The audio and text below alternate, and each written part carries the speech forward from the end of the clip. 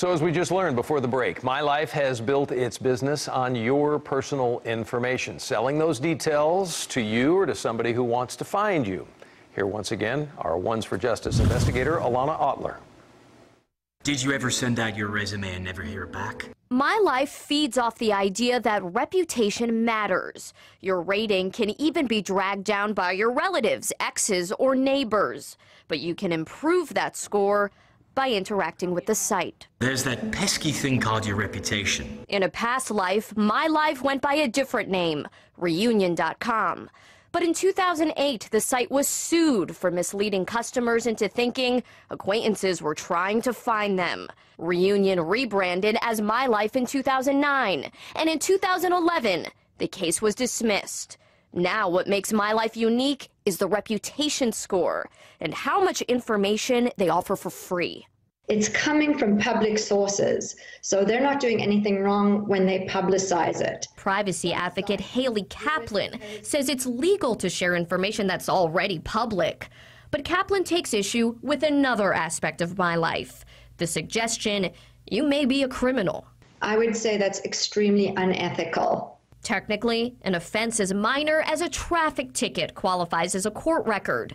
But with colors, fonts, and exclamation points, MyLife leaves the details to the imagination. And removing that information can be hard. Wilkerson contacted MyLife to take down her profile. But weeks later, she found another page under her name. The only difference?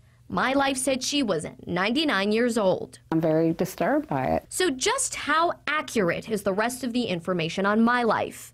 We set up in Clyde-Warren Park, prompting strangers to see for themselves. A 3.0, huh? Ellen Becker says MyLife got her life totally wrong. I'm Jewish, not Christian. I am not single. I'm very, very happily married. We even waved down former mayoral candidate Jason Viaba. I am not a Tea Party supporter. Now, that's not true. I'm for marriage equality. I don't oppose marriage equality. And Kalandra Paul disagreed with just about everything.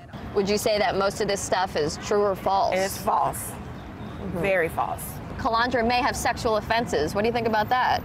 I'm sexy, but I don't have sexual offenses. Many told us they plan on asking MyLife to remove their pages. But Viaba says with the internet, there's only so much you can do. But if you look to the internet for your information, you always expect to take it with a grain of salt.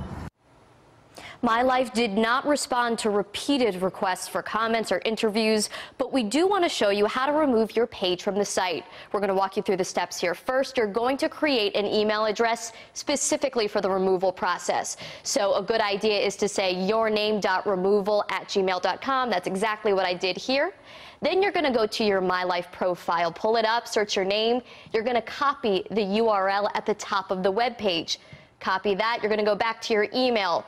Paste that URL right here. You're going to send the email to removalrequests@mylife.com. We've made that address a little bigger on the side of the screen. We've even copy and pasted a form that you can put there so you know exactly what to say. And of course, Doug, it never hurts to be polite. So with doing all that, do you have to pay to remove yourself? And how can you be sure that no matter what steps you go through, is it going to work? No, you should never pay to pull your page from a site like this. If a week goes by and you still haven't heard from the company, send it again. Several people tell me they had to contact MyLife 2 to 3 times before they took down the profile. And of course, we showed an abbreviated version of this process right here. But if you want more, head to our website, cbsdfw.com. There we will have a step-by-step process of how to remove your profile from not just MyLife, but multiple sites, Doug. Well, there's absurdity in it all to a certain degree, because my deceased mother's phone number is on there. That bothered me, but also my wife of 25 years. She reads that. It says, I'm single. Yeah. I have a problem there. Just inaccurate information. It just shouldn't be on there. Yeah, it really shouldn't. Alana, thank you. You've opened a lot of eyes tonight. There is a lot to consider.